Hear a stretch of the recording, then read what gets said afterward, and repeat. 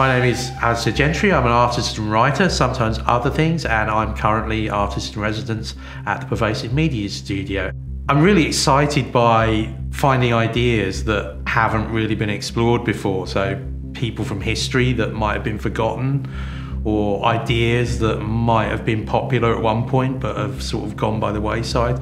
During my residency at Pervasive Media Studio, I started with the idea of a patent that was put in by British Rail in the early 70s for a flying saucer to be used as public transport. Because I thought from that, what if history had sort of branched off at that point and we now lived in the future that I sort of imagined when I was a child in the 70s.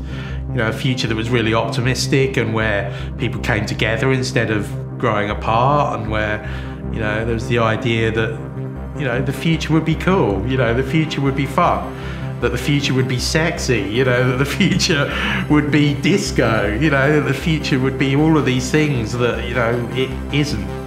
So the title of the project is British Fusion. Partly it's because the flying saucers are driven by fusion power, which is basically more or less free, clean energy. And because Fusion Plus and contragravity technology is free for anyone to replicate and develop worldwide, soon everyone on Earth and beyond will have their basic needs met without damaging the environment. The second reason it's called British Fusion is obviously because the original patent for the flying saucer was from the nationalised British Rail Company.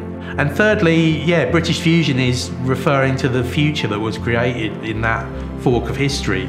So it's about Britain being genuinely integrated. It's a future where everybody has a fair opportunity and people don't have to deal with all kinds of discrimination and racism and ableism and sexism that we have to deal with still in the 21st century and shouldn't have to. It's your future.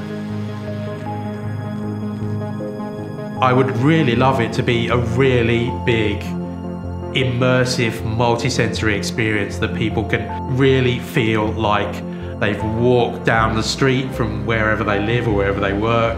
They've gone to the place where the flying saucers take off and land. They've embarked, they've got on the flying saucer, they've had their luxury experience of being on the saucer. They feel glamorous, they feel like they're in this hopeful future, and they come away feeling really optimistic and positive to make change in their real lives. So it would be a really big immersive thing that you really live in for a while and kind of as much as possible forget the real world.